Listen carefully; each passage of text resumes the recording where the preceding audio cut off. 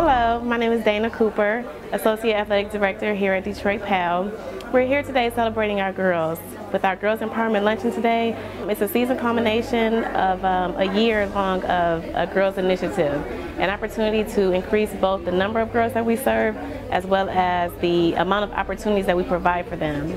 So all year long we have made a special effort to get out into the community and get more girls involved in our programs. Our initial event was our girls soccer program. That kind of rolled over into a girls etiquette training, a volleyball extravaganza, and then here we are today with our Girls Empowerment Luncheon. Today we are going to allow 65 plus girls address a panel of both 6 young ladies, all prolific figures in the community that have either participated in PAL or given back to PAL in some way, shape, or form. Those panel members include myself, Dana Cooper, Missy Wright. Missy Wright helped form the Girls Initiative by partnering with Detroit PAL. She was a doctoral student at Michigan State University. Jessica Brooke Williams, who's a master candidate at Wayne State University. Kristen Pierce, she's a journalist with MyTV20. Officer Shanetta Paisley. Officer Paisley is a staff member as well as a police officer with the Detroit Police Department. Myra Anaya.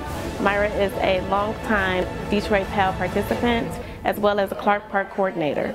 Well, ladies, here is your opportunity to speak your minds, okay? Open up, ask away. Our first question is, how do you balance school and sports?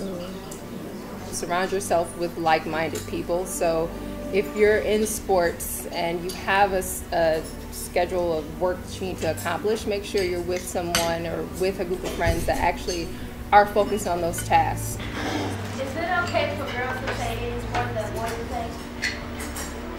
I'll be the only girl they let play because they knew me from soccer, so it was like that was a plus for me. I felt like special because I was the only girl playing on the team. So I mean, if you're just tough and have the right character to stick with the boys, then you can do it. Playing your sport kind of messes your social life with your friends. I cheered for the Cougars. I cheered from 6, I think, to 14. So those were not my friends. Those were like my sisters. We still call each other my sisters. And I may not talk to them all the time, but when we talk, it's hey sister, it's not, so we developed a really, really good friendship. So I never really felt like I was missing out. I felt like people were missing out on my sisterhood with these women. Also, let me say, just surround yourself with positive people, positive friends, people that are, have kind of the same ideals and goals that you have. It's called SMART goal setting.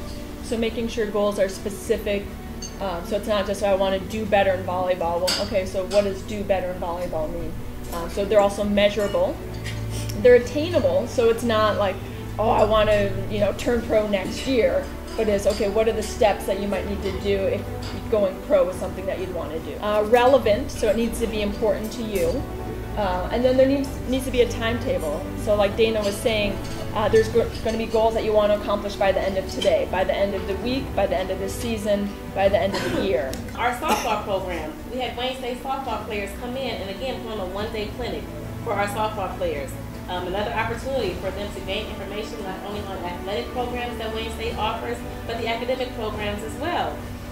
Just in October, we did a confidence, leadership, and etiquette address, and Scarlet Communications came in and they taught the girls and a host of other young ladies were given the opportunity to learn and hear about proper etiquette, how to effectively be a leader, dining etiquette, social media etiquette, okay, as well as sport etiquette.